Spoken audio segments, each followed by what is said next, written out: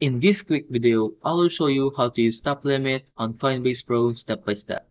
So the first step is to go to pro.coinbase.com, then log in. Then click here, choose what trading pair you're going to use. So for example, we're going to trade BTC USDT. Then click here. Now choose what strategy you're going to use.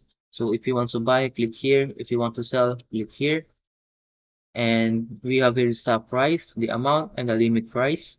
The stop price is the price at which your order will be triggered. The limit price is the maximum price you are willing to pay to buy, or the minimum price you are willing to receive to sell.